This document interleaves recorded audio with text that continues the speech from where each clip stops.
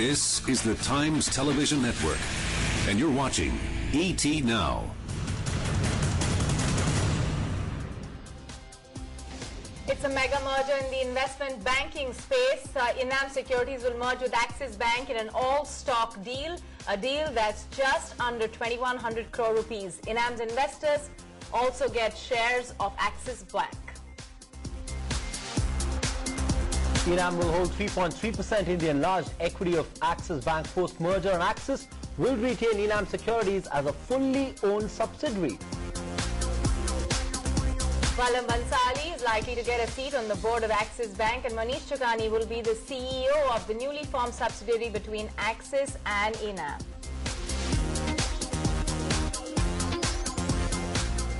Hello and welcome. You're watching this special show, the mega merger in the banking space. That's right. It's a deal that's, in a sense, taken everybody by surprise. A huge merger in the investment banking space, and a surprise move. Enam Securities said it will merge with Axis Bank in an all-stock deal. Enam shareholders will get 5.7 shares of Axis Bank for every one share they hold in Enam Securities. Enam, of course, will hold 3.3% in the enlarged equity of Axis Bank post the merger. ET Now broke the story earlier today, and our correspondents who are on the ball on this story are joining us right away. Nisha Podar, Ritu Jindal with us. Nisha, first you take us through the breakdown on the details of the deal.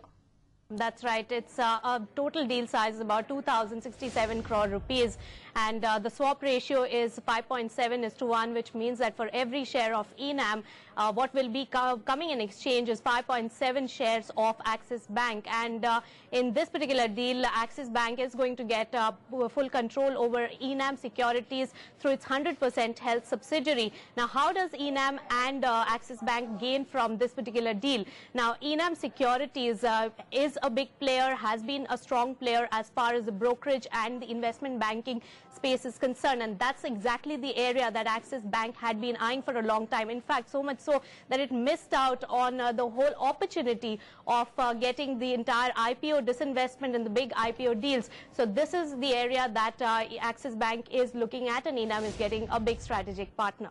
Nisha Podar there, the one who broke the story at 12:30 this afternoon. Let's turn to Ritu Jindal as well. Ritu, in terms of valuations, how good a deal is this for Axis Bank? Also, Vallabh and Manish will get a decent chunk of Axis Bank against their shareholding in Enam Securities. So what's the worth of their stake in Axis Bank post the merger?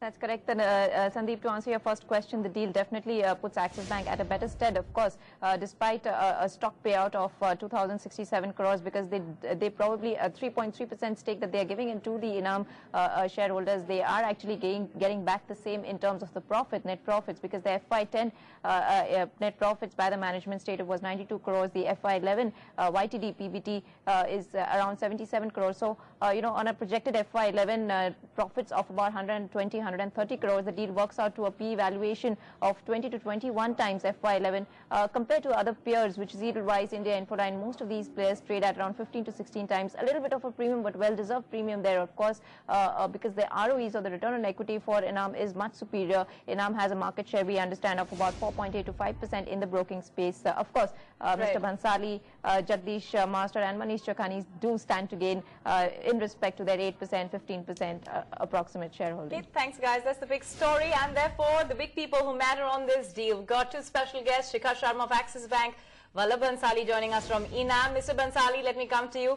Why did you choose, well, Axis Bank for one, and why this time? Why now? Period of not more than 2 to 3 years, and if we look at those two criteria, I think this deal gets a tick on all counts. Right, Mr. Bhansali, you have the option of doing this as a part cash, part stock deal. 2,100 crores roughly is what your broking and investment bank has been valued at. Did you at no stage consider that as an option? You instead chose to settle for 3.3% stake in Axis. Is that a reflection of the fact that you believe in the growth potential of Axis Bank as well? Absolutely, and I think when you do a clean deal, it works better. Therefore, we did a clean deal, and I think Axis Bank looks a very, very good investment to us over the long term. Well, take us through the way you financially structured it. I know during the conference you have sort of shared some of the numbers from Enam's side. What kind of exchange of assets has happened, and the way the deal has been valued, net, what would you say to both Enam and Axis Bank shareholders?